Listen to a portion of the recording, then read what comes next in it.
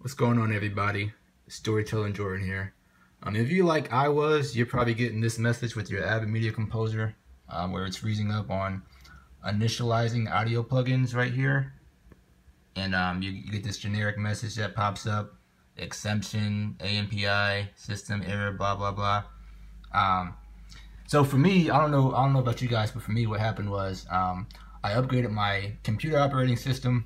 When I did that, Avid Media Composer 7 was no longer compatible. So I went to the Apple Store and they wiped my computer clean. Then I went from High Sierra down to Yosemite, all right? When I did that, that's when I started getting this message here.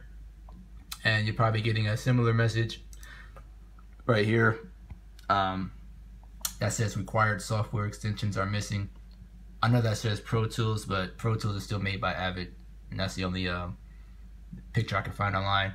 So that's the issue I was facing, and it was definitely frustrating. I was without my software for 2 weeks, and I had clients needing some stuff, so yeah, it wasn't fun. And then also it probably is going to direct you to this iLok website, all right? And I had never heard of iLok before. I'm like, what is the iLok? Like, I don't remember ever dealing with this, but I went with it, and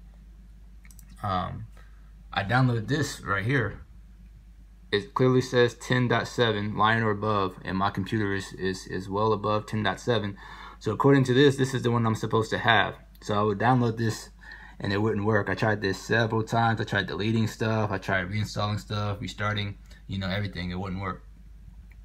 So I contacted Avid a couple times. Nothing really seemed to work. They can kind of be hit or miss. And you guys are probably aware they like to make you pay for customer support, like $300 or something ridiculous like that. But I found a loophole around that. So what you want to do is, if you go to avid.com and then you click on account and you click on my account, that will redirect you. And then what you want to do is you want to click this here that says contact technical support by phone, because I know it's hard to find a phone number on Google. If you click this and then you click broadcasted video, that page will redirect you to a variety of phone numbers that you can call. And again, to make sure that you don't have to pay, what you want to do is you want to select the option for licensing, okay? And that was my loophole around it, because I'm like, I'm not about to pay for any technical support. I'm not having any technical support issues. I'm not asking you questions about how to use the software, how to color correct, how to do this or that. I downloaded the software that I own, that I have a license for, and it's not working.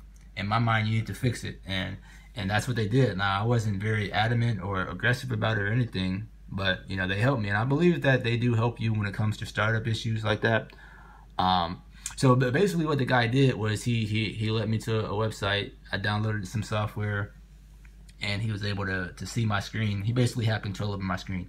Okay, so we went back to this iLok website, and then what I believe he did, again, I'm not entirely sure this is what he did. This is what I believe he did. I believe he deleted this iLok that I had, this one. He deleted that, okay? He clicked legacy installers, and then he downloaded an older version. And according to this is not supposed to work on my computer, because it says 10.6 Snow Leopard or below, okay? 10.5, or if you're on Windows, it will say Vista or below. So according to this, it's not supposed to work on my computer. But he downloaded this, restarted my computer, and after that, my Avid was working. I'll pull it up for you guys. If my dock will show up, you have to excuse me. I'm not going to edit this. This is very low budget, but as you can see, my Avid Media Composer is working nice and smoothly, and everything is back to normal. So I'm not sure if I'm making any sense, because I'm not a very technical guy when it comes to this type of stuff. I'm more focused on storytelling when it comes to shooting and editing. But if I'm making any sense at all, like, I really hope it does help you guys. Again, long story short would be to download an older version of iLok as opposed to the one it tells you to have, and restart your computer, and it should work. So if this helped anybody at all, let me know, because I definitely would have appreciated the help.